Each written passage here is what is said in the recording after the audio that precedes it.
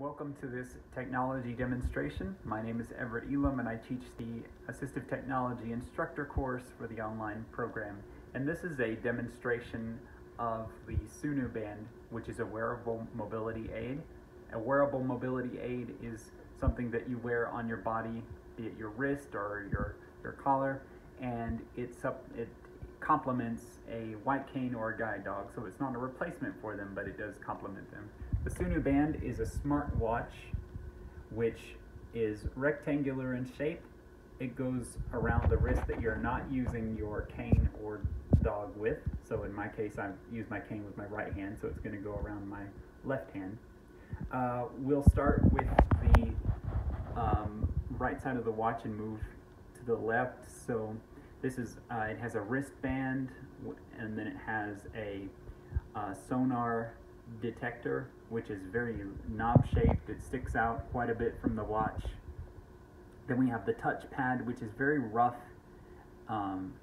very bumpy, and you have two swipes. You can swipe in towards the sonar detector and then out away from it to switch it from indoor to outdoor mode.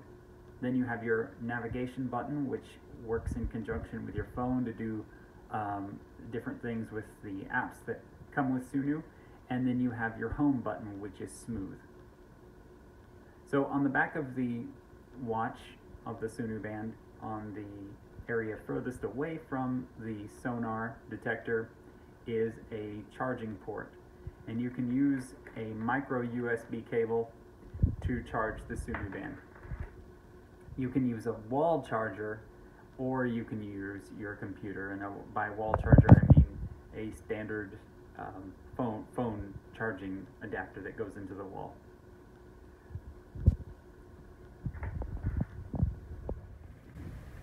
So let's look at how the Sunu detects obstacles outdoors. So I live out in the country, so I'm going to start heading towards a tree that I know is here. And the Sunu is pulsing. I'm about 15 feet away, and it's pulsing about once a second. As it gets closer and closer, I get longer and steadier pulses. Now whenever I'm about 3 or 4 feet away, I get a long, steady vibration, and that's a great way to tell that you're about to run into something. So I'm standing in the kitchen and I've got the Sunu band switched to indoor mode. There's a piece of furniture in front of me. I don't know where it is. It's like that old joke, how did the blind guy's wife get back at him? She rearranged the furniture. So I'm going to step forward and we're going to try to find his chair. Okay, I'm getting some pulses, not enough to be alarmed yet. Stepping forward. Oh, they're getting stronger. They're getting stronger. Oh, there it is. And I'm getting a long, steady pulse now. So we found the chair and we didn't die. So these are my thoughts, having used the Sunu band for a few days now. The first is that it is a little bulky with the knob sticking up from your wrist here. It doesn't bother me, but for someone who's interested in fashion and kind of looking like the rest of the crowd, that might be a drawback, but it wasn't for me.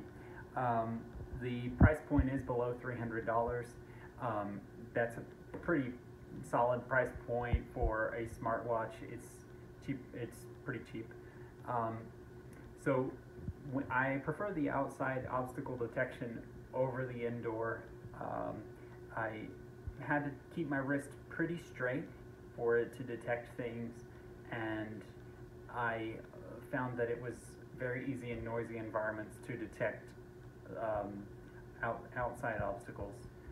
But the indoors obstacles, I'm usually not using a cane indoors or around the house or at stores. And when I did, it was honestly a little bit repetitive. The compass and the pedometer options are really great for pairing with your phone. But that's beyond the scope of this video. So we want to thank Diego Mendoza and Sunu for allowing us to present this to the course, and we do look forward to hearing what Sunu has to offer in the future. The code for World Services for the Blind clients purchasing the Sunu band, we do get a discount, and that is available in the comments.